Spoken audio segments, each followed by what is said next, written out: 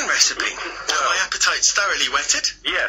Well, the next one is a little special one. It's called the Chief, which I actually made up. I'm guessing you can guess which sporting team I follow.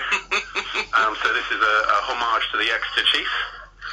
It's a nice kind of rum number again. So for this one, when you're at home making cocktails, you don't need expensive equipment. If you've got like a little jam jar that you can seal up, that's fine. If you've got little shot glasses that you can measure stuff in, then you're away.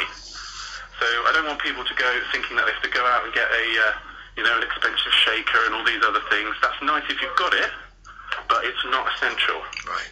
So to make the Chief, you would need 25 ml of lime. So if you think of a shot glass, that's 25 ml. So it's nice and easy. Perfect. So you've got your little shot glass of lime, pour that in, and then we're going to go for 40 of rum. A nice white rum is fine here. So if you think one shot glass is 25, two is 50, so you want to be just under that. Okay. And then we're going to go for a peach liqueur, which you can find. Don't worry, you can find these in supermarkets. You just have to look a little bit harder. It'll be down near the bottom somewhere. And you just want 10 ml of that. Perfect. And then you're going to shake that up, nice and hard. And then you're going to dump it into your glass. And then you're going to top it up with some fiery ginger beer. Ooh. So it's going to come out in this nice sort of yellowy orange. And then we're going to get some grenadine, which is like a pomegranate syrup.